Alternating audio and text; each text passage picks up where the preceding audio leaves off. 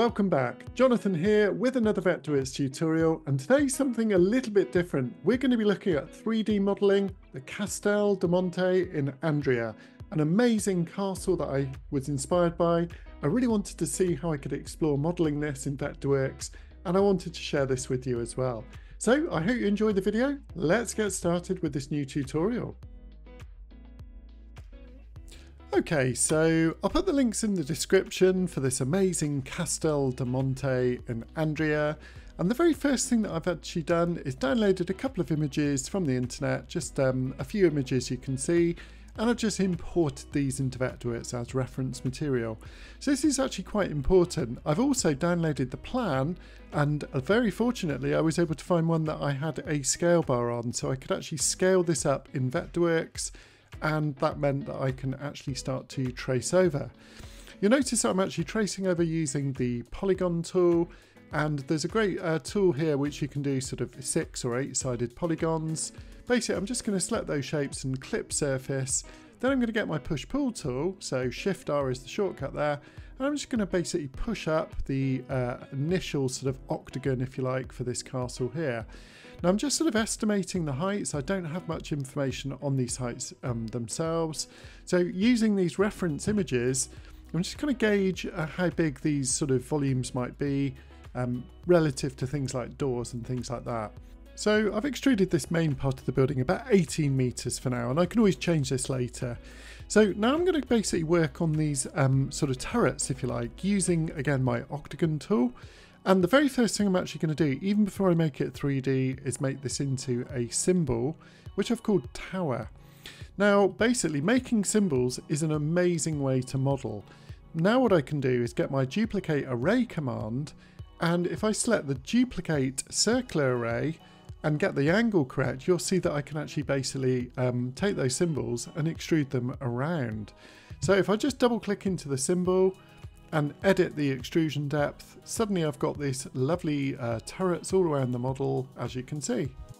Okay, so next I'm going to double click into that symbol once again. I'm going to use one of my favourite new 3D tools in the latest Vectorworks 2024, the offset edge tool, which is absolutely amazing. So basically you can see I've offset that entire edge 200mm. Let's do the same again, bring it in a bit more, maybe say 400 this time, and then just sort of push and pull up.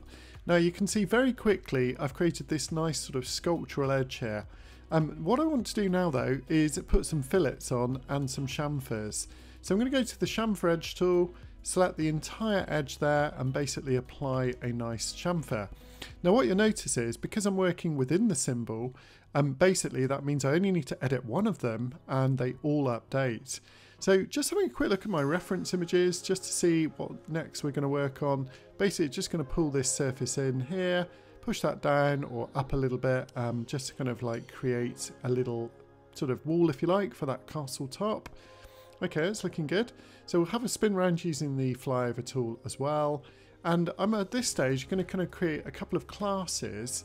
So basically that means that I can turn off my 2D drawing as my reference, and let's also have a look at things like the shell solid tool. So with the shell solid tool I can basically hollow out that entire castle. So this is pretty good for the next stage, as you'll see. Now there's some nice openings, so I want to do a bit of work on both the door, the windows, and these openings here. So a really good little tip here is to put the model into multi-view, and this means that you can actually kind of have your reference images in some panels and basically then modelling in the other panel. So if I actually close down some of those extra panels, I should be able to go almost sort of full screen, and basically you can adjust these panels how you like and set them up, split them vertically, divide them horizontally and that kind of thing. So let's just close that panel once again, and you can see I've got a really nice little reference, couple of images there, plus in my main window I've got my modelling environment itself. Okay, so what I'm going to do is basically just try and see if I can snap to the midpoint there. Don't worry too much, because there's always different modes of the rectangle tool that you can use. You can see that I use the U key to modify the tool there. So I'm just doing a couple of rectangles to begin with. Let's duplicate, rotate these, offset them, and basically all of this is just currently 2D drafting. So when I'm ready, I can right click and add surface. Okay, so that's just created the sort of form that I'm looking at in that reference image. We'll extrude it out a little bit. And now what we'll do is actually punch some openings in it again. So here I'm using the rectangle tool on that third mode, which is actually quite a useful one. It means that I can basically draw on that surface, typing in the numbers of the size of the door. Let's just eyeball in the scale, I think. And I think I'll probably go for an arc. Let's get the right mode of the arc tool, raise that up, and let's add surface. Good, okay, so now I'm ready to basically push pull, or extrude rather. So let's do a negative extrusion, select both shapes, and when I'm ready, I can actually select and right click and subtract solids. So you can see we've created this nice arched opening. Now if I double click in, I can actually make a copy of the subtracting piece and basically offset inside a little bit more. Okay, so let's now subtract this from the main area. Subtract solids again will now make that sort of double arch through into the main entrance of the building, if you like. So just to finish this off then, I'm going to go for a couple of chamfers on these corners. Now you can see the really nice thing with the chamfer tool is you can just hold shift down and select all the various edges you require. Click the tick. If you do want to modify that chamfer, you can modify it afterwards. So this is looking quite good. Okay, so let's keep working on this entrance area. I can see that there's a couple of sort of horizontal elements that project out. So I'm going to use my rectangle tool. Just make sure I'm drawing on that automatic face, and that's a pretty good mode actually for doing that. Let's extrude this out, say 300. I'll go to top plan and let's just use duplicate, rotate and stretch. Just to kind of put those in, let's use the mirror tool. Select all those three elements and then of course add solids. Now I can basically maybe chamfer those edges again. Let's get all those invisible edges by holding down the B key. Just make sure I get the right edges there. Click the tick and you see I've got those nice chamfers that I can adjust. Good, so we'll put that into front view. Let's duplicate it up and you can see we've added a really nice little element of detail. So I'm not trying to copy the model of the castle exactly. I'm doing my own sort of slight interpretation. I'm really just showing you how you can use a mixture of sort of 2D drafting on the face of that model and then do things like extrude it and subtract. Now the really nice thing is if you copy, you can also paste in place and reuse the same piece a number of times. So here, I'm just going to go and make sure that I do subtract solids. Okay, so what I'm now going to do is just have a look at that window in a bit more detail. And again, let's use the good old chamfer tool to put some nice splayed reveals on. That looks a lot more interesting. So next I'm going to go and work on these turrets a bit more. Now the real beauty of this, because I made them symbols early on, it does mean that I can basically carry on working on these as required. So I'm just going to kind of offset this edge here and basically let's see if I can just extrude this up but without subtracting this time. Now I can actually get my chamfer tool. I'm actually going to select the whole face. That makes it very easy to chamfer all the edges of that surface and then post adjust. Okay, so next up I want to add a bit more detail again to the tower. Really great way to do this is double click, copy out one of the shapes, just sort of paste it in place. Just make sure that you actually bring it in and drop it into the symbol. And then basically I can just use my offset tool to offset this outwards ever so slightly and then extrude it up once I've done the clip surface command. And you'll see where I'm going with this. So I've created this nice little detail here and basically I can kind of keep going with this and use my extracting tool this time on the top surface. So now we'll just do the same thing once again. Let's double click the offset tool and basically offset outside. Use the shape to basically now extrude and let's do say 500 extrusion. Now you see that this is a really great way to add more detail. A lot of the geometry is already contained within the model. Okay, so next up I would like to hollow out this tower so that when I push some openings into it, we'll actually see those. So to begin with, I'm just going to basically go into the main surface and click on that main element of the tower and use the shell tool to hollow it out. So this should mean when I start to punch an opening, for example, let's just kind of click and draw some openings. Let's extrude this opening, copy it down a few times, and then when I'm ready, I can actually change the size as required. So very easy to do this sort of very accurate sort of little arrow slits. And we'll basically just drag two of those down, change the size of them a little bit. And now when I'm ready, I'll actually get into the extrusion stage. So I do quite a lot of drafting in 2D before I extrude. Now once again, I've got the duplicate array function set up already. I can basically find the middle of that shape, select all of those cutouts if you like, and then with one command I can subtract solids. So now look at the amount of detail. Because I've been working in those symbols, whatever I do to one of them, it will do to many of them. So I'm going to see if I can kind of like do some nice little kind of setbacks on these arrow slits in here. Basically what I want to do is select these edges. I'm going to select all 4 edges and click the tick, and basically that sort of works quite nicely. So when I know that I'm happy with this, I'm going to see if I can apply that to something else. However, I decided that would take a bit too long. So what I'm actually going to do is extrude a shape. Okay, so just bear with me. I'm going to basically go in and now taper this shape. So go into the group.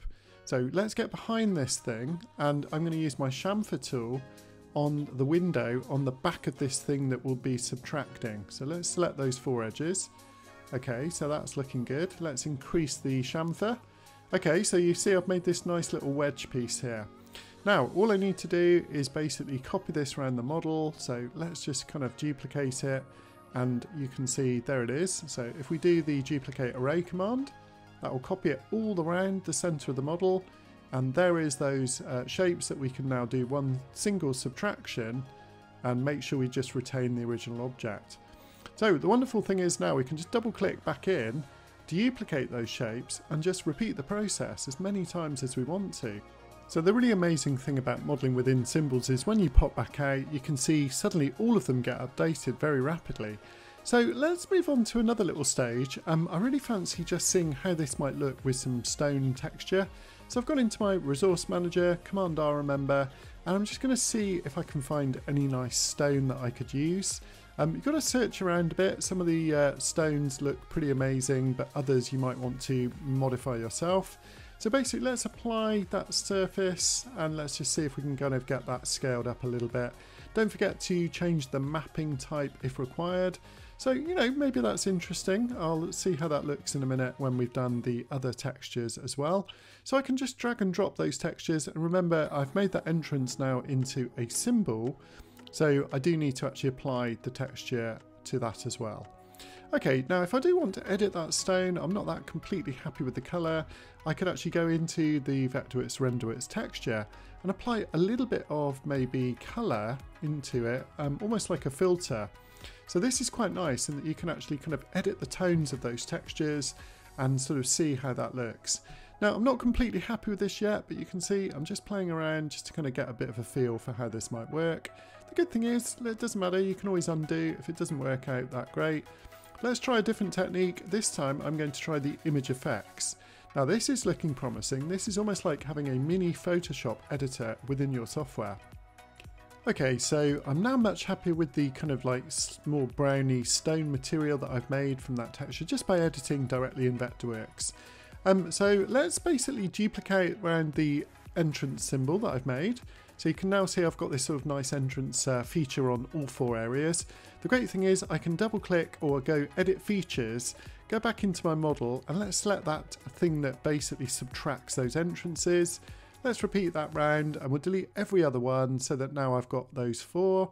Let's do the same with this little entrance, this window rather, and we'll delete every other one again. So let's see, I should just have those in every quadrant rather than every single section of the octagon. So very, very rapid to do and very, very quick. So we can actually adjust things like the lighting and the shading, and I just want to kind of see how this looks with a Heliodon in. Just very briefly, now if you're going to put Heliodons in, these are really good sort of realistic sort of lighting for different locations in the world. Let's see if we can kind of find the true location. So we'll go to Spain and basically drop that in, and here we go. At a certain time of the day we can actually program in the exact shadows that you would see. So just make sure you put Heliodons in a new layer that you can turn off. Now another really cool thing is in Vectorworks we can just turn off the textures, so even though we're modelling with textures when we want to preview, we can actually just turn those off. So now I'm basically going to go into my model, do a bit more work on some of these features, And before I actually duplicate this around, I decided I want to kind of like copy it quite a few more times actually. So let's select all of those, drag them down a few times, and you can see how easy it is just to edit that solid subtraction and just keep going back in. So we've done a bit more work on the windows. I've added some nice surrounds, duplicated those around using the array system as well. So next up, I'm going to carry on working on these towers. Now remember, these are symbols, so I've just double clicked to go into the symbol. So I think what I'm looking to do is basically put some castellation on these actual turrets themselves. Basically going to extrude a shape. I just want to kind of get that in the right position. So what I've decided to do is turn on the automatic plane. Okay, so let's just go and remember, if the automatic plane isn't working, you haven't turned it on. There we go. So let's just turn that on, draw centrally outwards, project it out a little bit more just so it's kind of full width here. And basically, sometimes easier just to do in plan. Let's extrude it down. And basically, there we go. That's really cool. So now I can do the subtract solids. Okay, just double click. I needed to make that ever so slightly bigger. So don't worry, just stretch it out a bit more. Okay, and now in plan view, I can just double click back in. Now I can start to use this piece by using things like the mirror tool. Let's mirror across a little bit. In fact, let's do basically just mirror across and move the object, and then we'll use the mirror tool to go back the other way. So finding the center is very easy. Now I should be able to use the duplicate array command once I've adjusted, and yep, that's looking good. So once you're happy with one section, make sure you just go back into the history, use that duplicate array command, and then there we go. Look how easy and fast that is to create all those lovely sort of castellated sort of tops to the turret, as it were. Okay, so I'm just going to basically extract a few more surfaces, do a few extra nice little details here that I'm extruding up. Very, very easy to add this detail in those symbols. And the real beauty of this is because all of those are symbols, they'll all update, of course. So let's use some offset edge tool and basically put a nice little kind of wall on that section there. Now it's starting to come together. If I do go back in and turn the textures on, I might just need to update some of my textures using my eyedropper tool to copy those across. And of course those windows which are new, let's apply that new texture as well. Just dragging and dropping. So already it's starting to really come together. I hope you've enjoyed this modelling exercise. It's been super fun to do. And basically what I might do one day is take this into Twinmotion and do something else with it. Well, good. Okay, so now I'm going to do one final little bit of enhancement. I'm going to go to Crea AI, which is a AI image generator and enhancing software. And basically I've loaded in my image, and here you can see the final result using Crea AI, which I'm going to download. And here we go, we'll just display this at the end of the video. So thanks ever so much for watching, everybody. I really hope you enjoyed the video, and I'll see you next time. Bye bye.